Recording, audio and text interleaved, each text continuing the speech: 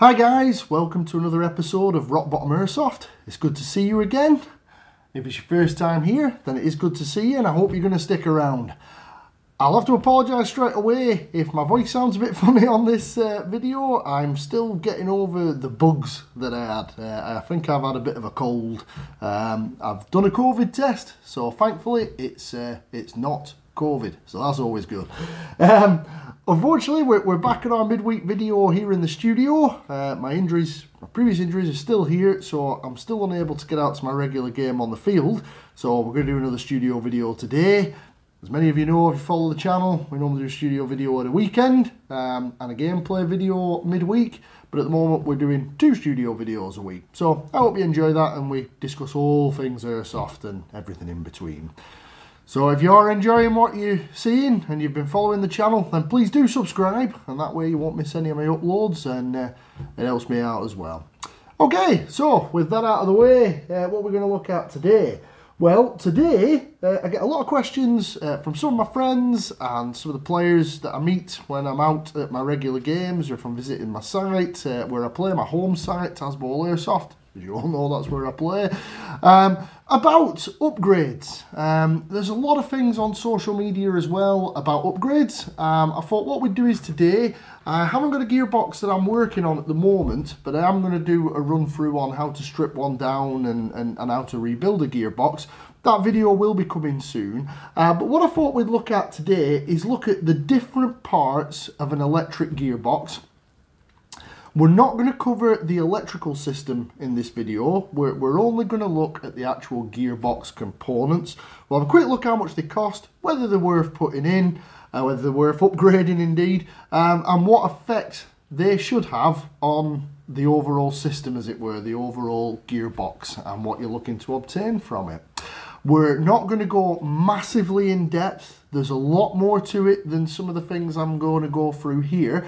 But what we'll do is we'll go through the more in-depth details as we start looking at a particular build. Because it all really boils down to what you're hoping to achieve and what you want to get out of a gearbox when you start to upgrade your replica. Some upgrades are not even requiring gearbox opening. You can get range, accuracy, things like that sometimes from simple modifications that we've covered before without opening the gearbox. One other thing that I want to mention before we start is that I'm not going to look at the gearbox shell itself. That obviously is an important part of any gearbox. Maybe the most important because it holds everything in, you know? But your gearbox shell, if you've got a steel gearbox shell or a metal gearbox shell of any description that comes with any halfway decent automatic electric gun or AEG replica, then I wouldn't recommend upgrading it. Unless you're going completely extreme, then, you know, the gearbox shell that came with your replica should be absolutely fine.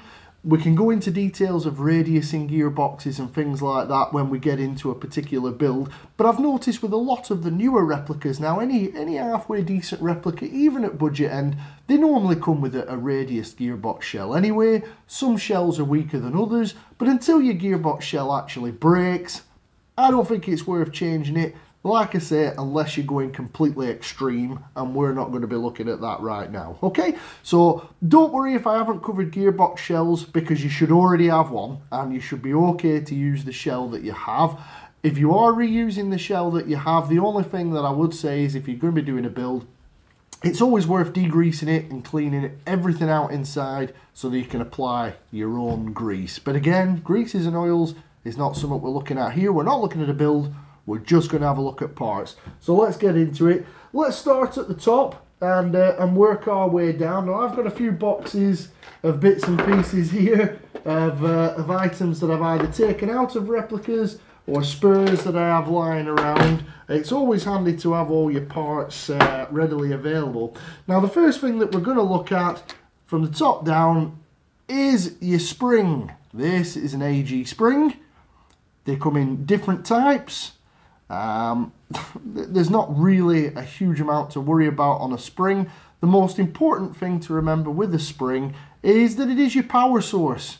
That is what's pushing the piston forward. That's what's causing the amount of air that you're pushing through. There's more to it than that, but at a base level, a spring is really there for power.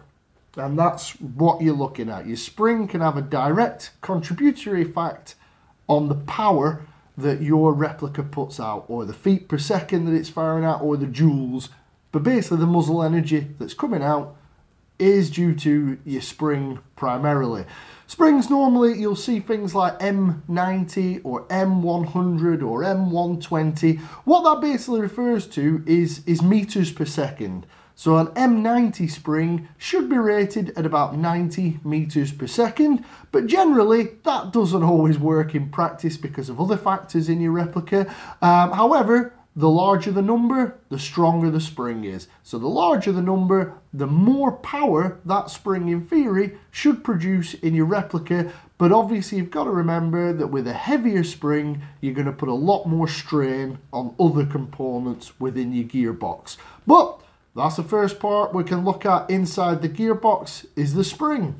The spring creates power, and that's primarily what we're looking at with that. Price-wise, you can go varied really on a spring. You're looking around about 10 British pounds. 10 British pounds will get you a spring in various types, and then you get different pitches and things like that. But we won't go into that. That's all we're looking at. The spring is your power supply. And, remember to get an M-rated spring at a rating that you're looking to get. So, if you want massively high power, then obviously you can put a big spring in, but it's going to cause stress to other components. So that's worth remembering. So that's the AEG spring. They're pretty much interchangeable between all replicas. They're just differing grades of power that you're putting through them. So that's the first part. So what's next after the spring? Well, next, after we've had a look at the spring, your spring runs on a spring guide within the gearbox. And we'll get this one out here and then we can have a look at it. This is a steel ball bearing spring guide. Now, when we're looking at spring guides, the primary purpose of upgrading your spring guide would be reliability. If you already have a metal spring guide in your particular gearbox, then don't change it. It's really not worth changing if you already have a metal spring guide. Most spring guides will have some sort of slipping function. Might not be bearings like this one. You can see it rotates at the bottom here, but they'll have something there that acts as a bearing. If you have a plastic spring guide, then I strongly recommend to replace it with a metal spring guide. These can be specific. There are version 2 gearboxes, version 3, version 4. Your particular replica will have the version gearbox that you're working on. If you're working on an AR pattern replica, they're a version 2 gearbox. The version 2 gearbox is by far and away the most common, followed by the version 3 gearbox, which you'll find in AKs and G36s and things like that. Now, check your specific replica so you get the correct spring guide. That goes for a lot of the parts here. But if you have a plastic spring guide, which you normally find in some Simons and things like that, then upgrade it to a metal spring guide. And if you're upgrading it, it's well worth getting a ball bearing spring guide. The purpose of that is to stop spring twist when the spring is being compressed.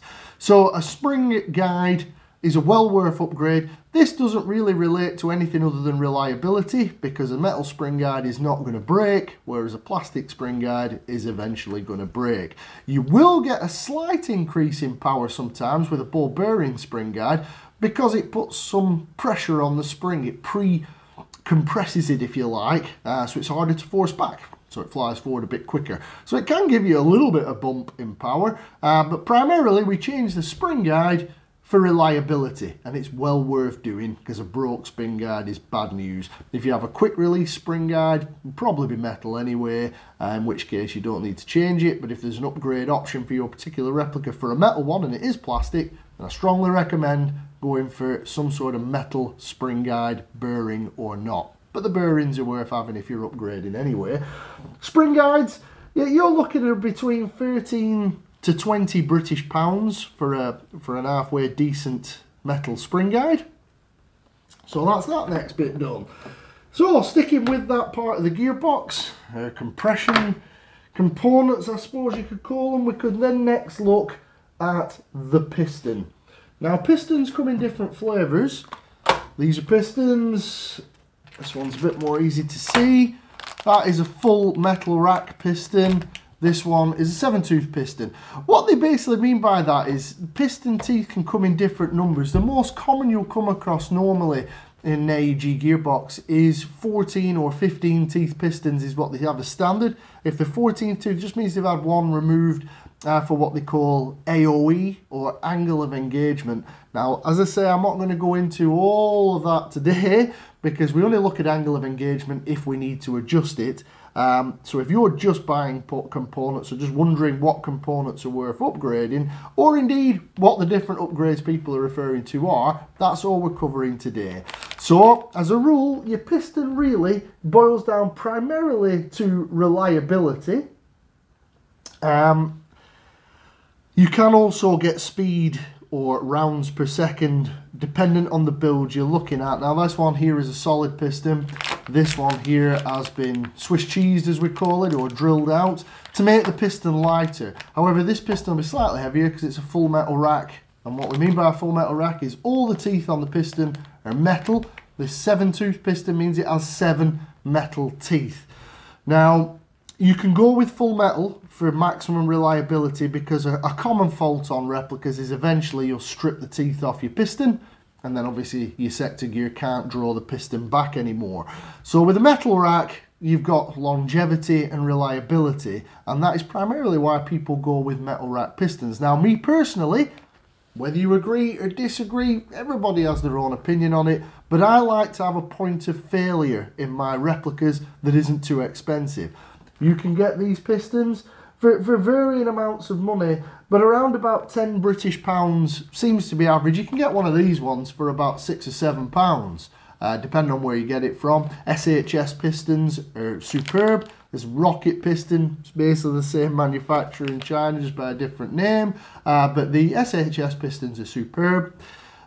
They tend to be polymer. You will see aluminium pistons and steel pistons. Don't get those. Aluminium and steel pistons are next to useless in our Airsoft replicas. I'll not go into all the reasons why, but just believe me when I say that you don't want any kind of metal piston. The polymer ones are far better. Where teeth are concerned, it's a choice for yourself. I tend to not go with full metal racks because if something's going to fail in my replica, I'd rather it strip the piston than strip my sector gear or anything else. Primarily because pistons are so cheap and relatively easy to replace. Don't have to look at shimming or anything when I replace a piston. So yeah, if you want maximum reliability, then go with a full metal rack. If you want a point of failure, same as me, then go with a polymer piston, but make sure that you have a number of metal teeth in there. I usually go with 7 teeth. That gives you a good bit of longevity while at the same time offering a point of failure. There's arguments both sides with it, but that's what you're looking at on pistons. Make sure you get a polymer one. Make sure that you get the number of teeth that you want in metal, and don't buy full metal bodied pistons. They look cool, but to be honest, they're absolutely useless in an Airsoft AEG. They're not really any use for what we're trying to achieve here. So that's pistons. Pistons, primarily reliability. If you're building a high-speed build, then you want your piston as light as possible so it returns as quickly as possible and avoids pre-engagement. But again, I'm not going to go into all that because that would relate to a specific build. We're just looking at the parts in the gearbox, which is the piston. In this case, pistons, get polymer, get the number of teeth you want, either full metal rack or partial metal rack, and that's you. Pistons are pretty much interchangeable between most gearbox versions, so you shouldn't have a problem getting hold of one of these. The SHS ones are particularly good, and you want polymer. So our pistons, that's the next thing we've had a look at there. And that all boils down to reliability. Okay, so what we're going to look at next after we've had a look at the piston there, well, what attaches to the piston? On a piston, you will have a piston head. Now, I don't have an aftermarket piston head to show you, but I do have a standard Cyma piston with the piston head still attached. You see there's a screw in the end here, and this part with the O-ring here, that is the piston head. That attaches onto the piston body, and that creates air seal between the cylinder wall obviously as the piston flies forward, that compresses the air, pushes the air through to eventually your BB, which pushes it down the barrel. So a piston head's very important. Now the cyber piston heads normally are actually very good. Piston heads, you can upgrade them, you can buy parts. If you're getting a good air seal with the piston head that you have, then I would recommend not to upgrade it. You know, it's all down to air seal with a piston head, and that's all down to power and consistency. For accuracy in an Airsoft replica, consistency is key. If you can get your FPS being very similar, shot after shot, then your BBs are going to be going at the same range and roughly in the same spot each time you fire. There's a bit more to it than that, but consistency is a very important part of it. And air seal is a big part of consistency and also power. If you've got a massive spring in your gearbox, but you're not sealing your cylinder and there's not enough air getting down the barrel, then obviously your power is going to be low. So that's why I said that there's a lot of things work together. Your spring power directly affects the power output of the muzzle, but also so does air seal. So piston head, that boils down to air seal, which is power and consistency, and is an important component. So check your air seal if you're building, and if you want to upgrade your piston head, you can get double O-ring piston heads, vented piston heads, all sorts of things. You can get aluminium piston heads. Some of my builds run an aluminium piston head and I've had good results with them. But there's some arguments to say that you're better off with a polymer piston head, because as the piston's hitting the gearbox, it puts less stress and less energy through the gearbox, so it's less likely to crack your gearbox. And there's arguments to say that it can make your gun slightly quieter as well, because obviously you don't have metal impact in there. So that's the piston head. That's that component there. The piston head, you can be looking at around about 10 British pounds up. You can spend a lot of money on a piston head, but around about 10 British pounds should get you a decent one. So that's the next thing there, the spring and piston. So out comes after the piston head. After the piston head, we will be looking at the cylinder head. Now this is a cylinder head for a version 2 gearbox. It's an Action Army one. They're a decent brand. This one is aluminium. You can get them in plastic. You know, really, to be honest, there's arguments for plastic or aluminium. Aluminium will give you a bit of longevity. Looks nice. Not that anybody will really see it. But I tend to like aluminium cylinder heads, and I like them with the double O-ring. You can see how there's 2 O-rings on that cylinder head. Now, if I get a standard Cymer cylinder head out here, which is plastic, you can see on this version 2 cylinder head it only has 1 O-ring, whereas this aftermarket one has 2 O-rings. The argument being that 2 O-rings is going to give you better air seal than 1 O-ring. And again, the cylinder head is all about air seal. It's part of your air seal components.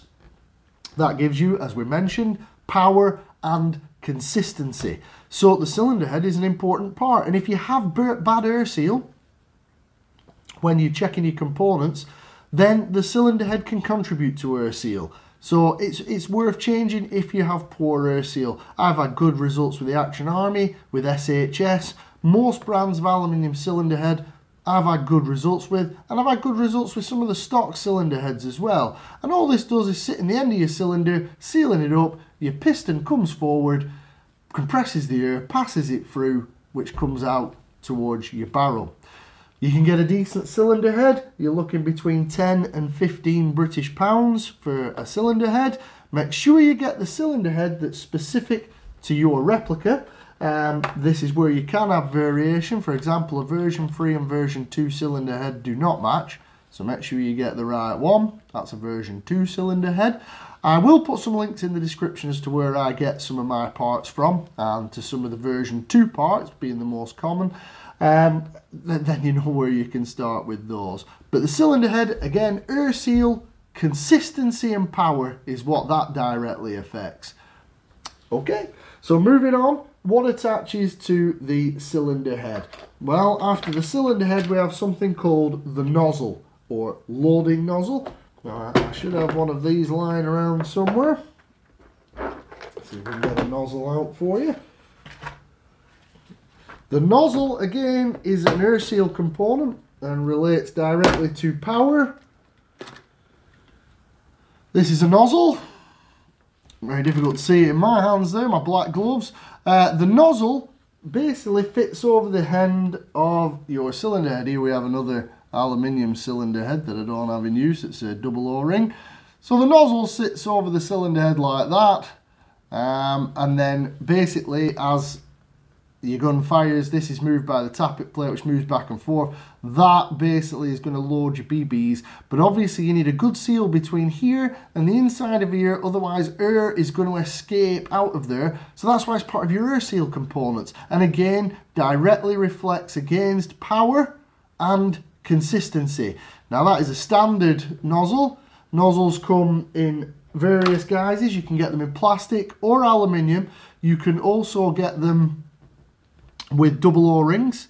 There are advantages to double O-rings again, because there's an argument that it gives you a better seal. Sometimes it isn't. You have to check your air seal yourself. If your air seal is fine and you've got good air seal, then these components don't need to be upgraded. But if you are upgrading, then that is what we mean by nozzle. Nozzles come in different lengths. They can be specific to particular gearboxes. I believe this is a version 3 gearbox nozzle out of a Steyr AEG. Now, do make sure you get the right nozzle length. If you have to measure the nozzle that's in and then compare it to nozzles that are available online or from your supplier, then do that. If you get your nozzle length wrong, you're going to have poor air seal when it meets the bucking of your hop up. You're also going to have feeding issues, and it can cause a lot of problems having the wrong nozzle length. So things to remember with a nozzle is whether you want aluminium or plastic. Doesn't make a lot of difference really. Get a bit more longevity, you could argue, with an aluminium one, but it'll cost you a bit more. As long as the air seal is good on your nozzle to your cylinder head, then that's what you're after, whether it be single O-ring or double O-ring, plastic or aluminium.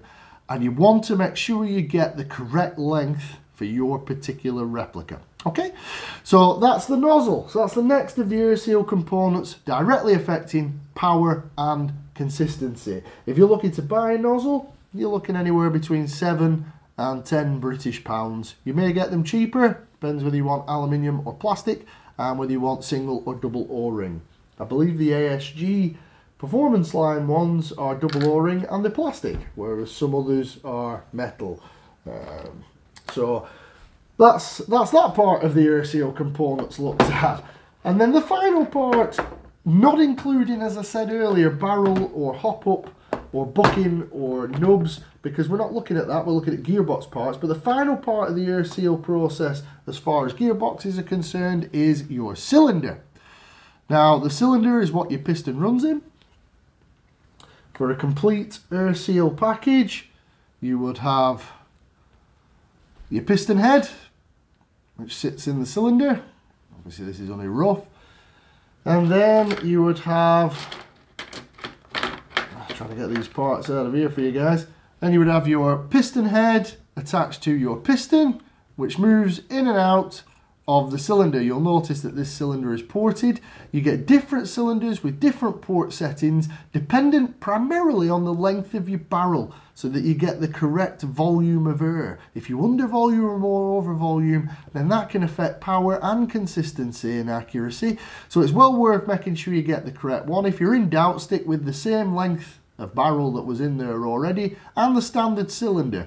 The only reason really you'd change a cylinder is if you're going for something specific, if you're increasing the volume and you want a non-ported cylinder, or vice versa if you're going for a smaller barrel and you need a ported cylinder.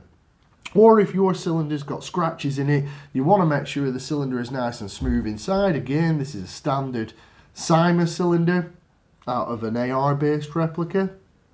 But that is your cylinder. Now if you were wanting to upgrade your cylinder, which again I suppose directly relates to power more than anything, and consistency, because it is part of the air seal, you know, that directly relates to power. So if you were going to upgrade it, you'd be looking between 10 to 12 pounds really. While we've got those together, if you did want to check air seal when you are doing any work, all you really do is put your nozzle over the end there and then push down rapidly. As you can see, the air seal on this setup was absolutely shocking. When you push the piston down, then the piston should have resistance and you shouldn't be able to push it forward. That means you're getting good air seal. But the air seal on these components was terrible, which is why they're in my Spurs. So that's why we changed them. So after we've gone through the cylinder, that really gets us away now from air seal components as far as the gearbox is concerned. Next up, moving down from the top of the gearbox down, you will come across something called a tappet plate. This is a tappet plate. This tappet plate is aftermarket, it's by Rocket, same manufacturer as SHS. Yeah, all the tappet plate basically does is it's got a notch on your sector gear that pulls it back and a spring that lets it go forward, and that's what moves the nozzle that we mentioned earlier. And it moves the nozzle to allow a BB to feed and then be sealed up against the nozzle for good air seal. This part doesn't relate to air seal, it relates to timing, but primarily reliability. Standard clear plastic tappet plates can break. I've had a number of them break on me, whereas these aftermarket polymer ones tend to be a lot stronger.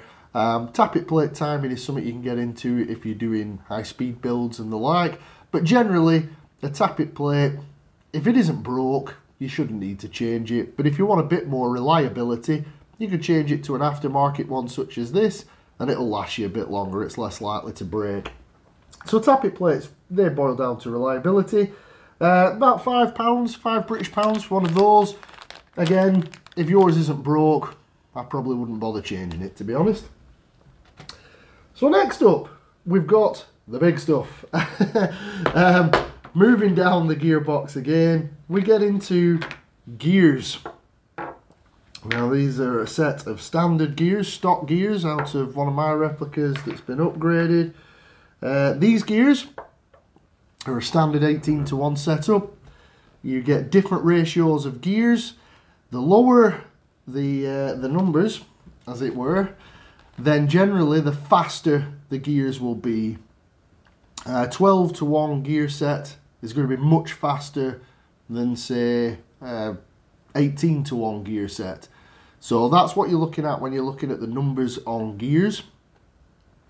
That is the very basics of it. The lower that first number, the higher speed that gear set is going to make your replica. So, what do we look at with gears? Well, gears can affect a lot of things. Gears are definitely part of reliability. If you have a poor set of gears that are badly worn, or indeed a cheap set of gears that break, if you break teeth off, that's going to cause you all sorts of problems. Those bits of metal will be flying around in your gearbox. If you are not wanting to change the speed of your replica, then, or indeed putting in a really high power spring such as in a DMR build, there's really no need to change your gears until they get damaged if they're metal gears. The Cyma gears are particularly strong. These are a set of Cyma gears. Again, the reason I would change gears is if I've got a poor set of gears and they need replacement, or if I was looking at doing a high speed build, I might put 13:1 or 12:1 gears in it. You'll have heard of DSG builds, that only refers to this gear here, but again, you'd change gears for that. Or if I was doing a DMR build where I was putting like a really heavy spring in, then I would look to change to a stronger set of gears that can take the strain of drawing back that heavy spring. Now with gears, you've got three main gears. We won't include the pinion gear. The pinion gear is attached to the motor, but in your actual gearbox, these gears, you've got your spur gear, you've got your bevel gear, and you've got your sector gear. This is meshes with the pinion gear on your motor. This one meshes to this bevel gear, which drives the sector gear here. And the sector gear, because it only has a sector of teeth, that is what draws the piston back on the rack that we mentioned earlier. Now gears can get very expensive. I like SHS gears because here on Rock Bottom Airsoft we try and do things affordably, and they have always worked well for me and been pretty strong. Gears you can spend from 20 British pounds up to maybe over £100, dependent on the set of gears that you're looking to buy and the manufacturer. As I say, £20 would probably be my absolute bottom level for a set of gears. That's when you're getting into the SHS realms of maybe £25, £30 for a set of high-speed SHS gears, such as 12:1. What I would say is, is this component is part of reliability and speed. That's primarily what your gears are going to affect. The gear ratio will affect the rate of fire of your replica quite substantially.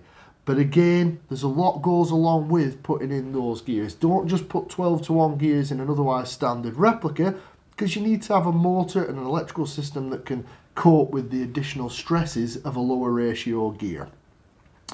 If your gears are good quality, then I wouldn't change them until they break. If they're metal gears, again, I wouldn't change them till they break. Unless, of course, you're looking at a high power, high muzzle energy replica like a DMR, or you're looking at a high speed build. And that's it. That's gears. So, very simple, not much to them. They're just a very pricey part of your replica. You don't want them to break ideally, and they can have a massive effect on the rate of fire of your replica. So, moving down again. Next up, we have the anti-reversal latch. This component does nothing more than reliability. It stops the gearbox spinning in reverse after you've fired a shot. So it rotates only one way. You do not want it rotating the wrong way. So the anti-reversal latch very simply prevents that from happening, prevents it doing reverse rotation after firing. If your anti-reversal latch is broke, then replace it. If it isn't, and it's metal, then leave it be. Unless, again, you're going for a very high stress build, and then it might be worth replacing with an aftermarket item, such as this SHS one, because it'll probably be a little bit stronger than the standard one that's in there. Not in all cases, be perfectly honest with you, I never change an anti-reversal latch unless it's broke, or unless it's really, really badly damaged. If you're going to change the anti-reversal latch, you're looking at about £5 British, probably less than that. You'll probably get one for under £5 British, but I wouldn't pay any more than that for an anti-reversal latch. Does a very simple job, very important job, but if yours is intact and not damaged, then probably not worth changing. And then we get on to the next part of your gearbox build, which you might class it as a little bit more boring, to be honest. It's not a very exciting component. Let me see if I've got some spurs rattling around in one of these boxes. Here we go. That is bushings. These are SHS bushings. You'll have to check your particular gearbox shell on what size your bushings are. They come in different sizes, such as 6, 7, 8mm. If you're going to be doing high speed or looking at bearings, then I'd recommend a minimum of 7mm bushings. That would be a reason to change your gearbox casing if it's only got 6mm bushings. You still probably get away with it, to be honest, but usually gearboxes don't come with that smaller bushing 9 times out of 10. So yeah, make sure you get the bushings that are correct size for your gearbox. To be perfectly honest, if you've got metal bushings in your gearbox already, then don't change them. The only time I would change these is if I have plastic bushings, such as on the Steyr Rogue. When I worked on that one, it had polymer bushings, and they just don't stand the test of time. So I changed it out for these SHS steel bushings. You could also put bearings in. Bearings are another option. It's the same again on sizings. Bearings can be a little more fragile than a bushing, but if you install them correctly and you shim your gearbox up correctly, they'll probably last you just as long as a bushing. But bushings are just easier to work with in general because they're solid. If you put a bushing in, it shouldn't break on you.